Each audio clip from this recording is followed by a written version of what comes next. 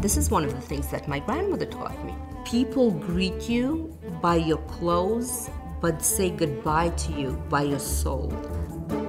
I'm Svetlana Koifman, and I was born in Kiev, Ukraine. And I have been a mom for 25 years.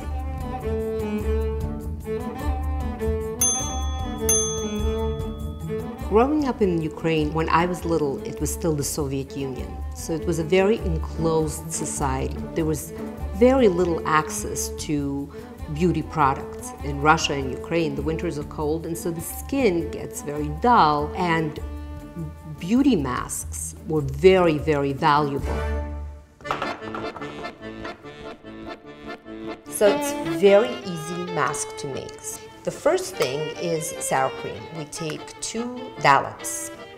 The second ingredient is honey because of the moisturizing quality in it. And finally, the oatmeal, 1 tablespoon. To get radiant skin, you really need to take off the dead cells. And oatmeal provides a manual exfoliation. So we mix all the ingredients, it's ready to go. It feels a little bit weird and slimy, but you have to remember that the ingredients are very healthy. So you put it all over the face and just lay back for 20 minutes and let it